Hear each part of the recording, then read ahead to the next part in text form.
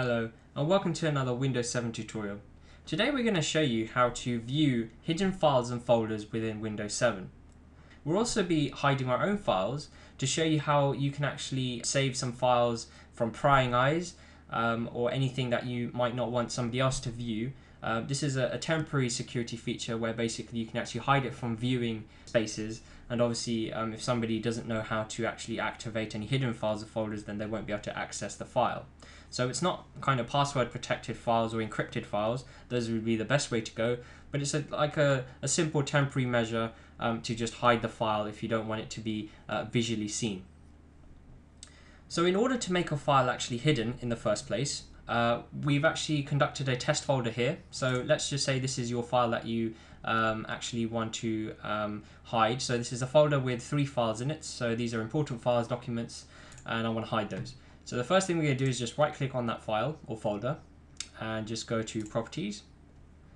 So you want to navigate to the attributes, and as you can see there is a hidden attributes checkbox here, and once we hit the checkbox and click apply, you'll be brought to this window, which will basically allow you to actually any sort of files within a folder or any subfolders will actually also be hidden, which is obviously what we want. We want to hide the whole thing.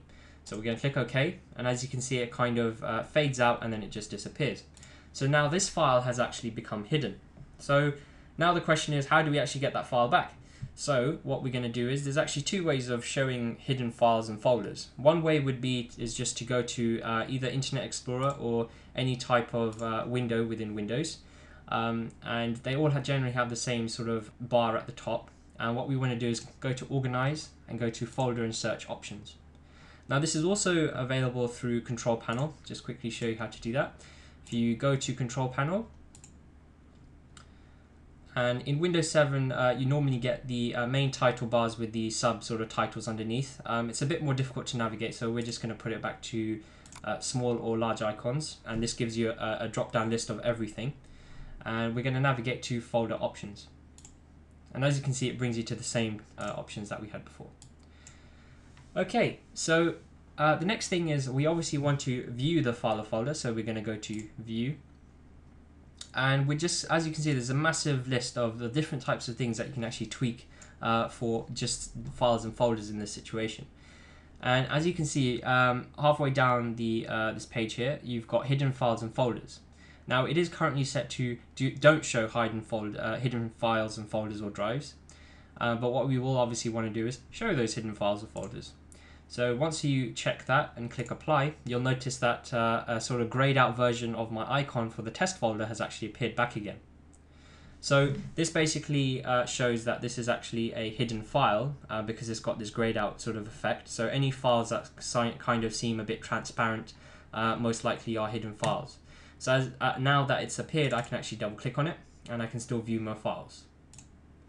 This is also quite a useful feature if you are tweaking your Windows, or if you're a more advanced user and you have a need to navigate to any of the program apps data that you might have installed on your computer. If we go to my computer, you'll actually notice that on the C drive where the programs are normally installed, the program data file has actually appeared. This was actually previously a hidden file and folder, and from here you can access different program datas that you might need, so if you are tweaking your system or changing files and folders. So now we're just going to show you how to get rid of any hidden files. So obviously we want to show hidden files, and if we want to uncheck this hidden file, we just repeat the process that we did before and just uncheck it. So we go to Properties and Uncheck Hidden, click Apply, and obviously we want to contain the whole folder for this option, and go to OK. And now it will come back to its normal test folder view, and it will actually be completely visible. So it's quite a useful feature.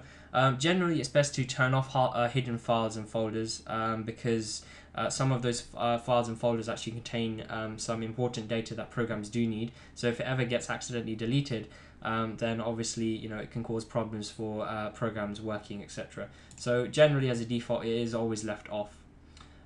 So that's pretty much it. Thank you very much for viewing this tutorial. If you have any comments, or if you have any requests for any tutorials on anything at all, please don't fear to give us a comment below. And don't forget to check out our website at ectatech.co.uk/blog. Thank you very much, and until next time, Goodbye.